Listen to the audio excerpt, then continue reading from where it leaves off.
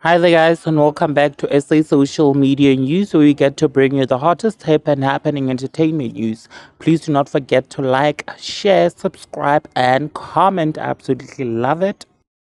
Ever since Uncle Waffle got into the entertainment industry, she has been trolled almost every day, especially on Twitter. She's had people asking questions as to whether she can DJ or dance only. Some say her company picked her because of her sexy dance moves.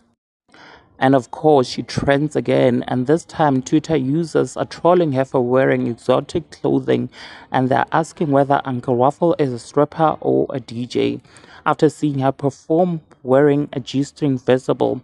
Also, Twitter users are asking whether she can play or dance to other tracks other than Adiwele. Here's some of the comments from Twitter, you guys.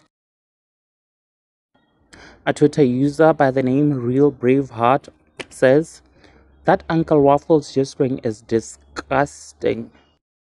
Niggas be saying their pants in their DP and be tweeting shit about Uncle Waffles dressing.